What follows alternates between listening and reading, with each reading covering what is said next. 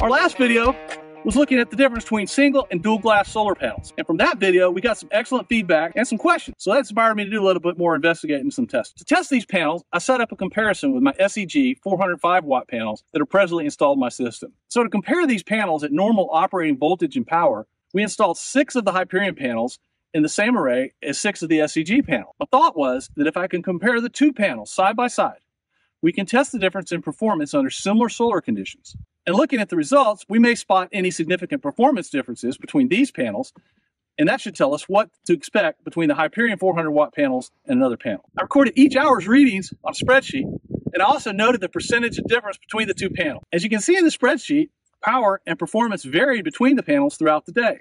By the end of the test, the results showed some differences in voltage and wattage, but these differences were very low and just in the single percentage difference range. Statistically, these could be caused by various minor factors such as clouds, wind, temperature, and rear reflection. But overall, I don't believe these differences were statistically significant. But if you want to say they are, then the difference between the panels might be 2 to 4% max.